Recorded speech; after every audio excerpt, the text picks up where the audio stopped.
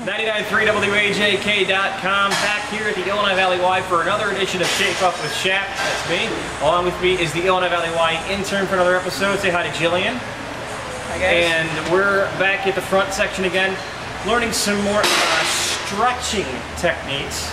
There's a couple of big posters right over my shoulder here, different stretching methods, because a lot of times people will come in and dive right into the machine. So once you come in and you kind of loosen your legs a little bit, kind of maybe walk a couple times around the track, get the blood flowing, then you want to stretch before you actually dig into your workout. So, and we've got one of the many different balls here at the Illinois Valley Y. This one is the stability ball. Thank you. So we're going to put this down here, and I'm going to let the intern explain what we're doing. The first stretch we're going to do is an abdominal stretch, and we're going to use the ball so that we can flex over the ball and stretch out our midsection. So I'm going to have you sit on the ball near the front end of it. Sit? Yep. Kind of put your feet up forward a little bit more. There you go. And then just go ahead and roll back on it. Okay? Get your body back there. And you should feel all of your abdominal stretching. Uh-huh. Does that feel pretty good?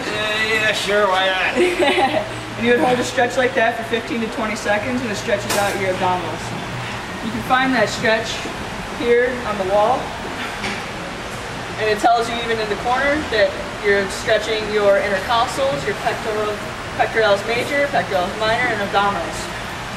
Now, some of these stretching, like if you're not used to using these muscles, in essence, it's almost like a workout on its own, right? It could be, yeah. It could be? Okay, and so that just shows you how weak I am.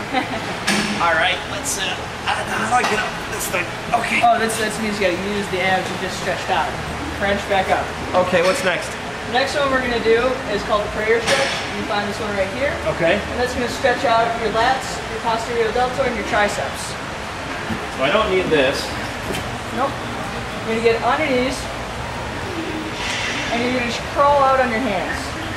All the way out, all the way out, all the way, there you go. Feel the stretch in your arms and your chest? Yes. Yes, I do.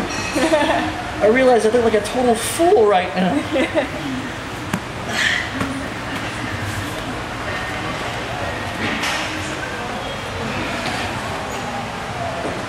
Come here. Probably gotta wash that mat. See my sweat stain on there from my head? Sweating from stretching. Alright, well, now that I'm already sweating and tired just from stretching, I'm gonna attempt to try and do some workout before I leave the Illinois Valley Y.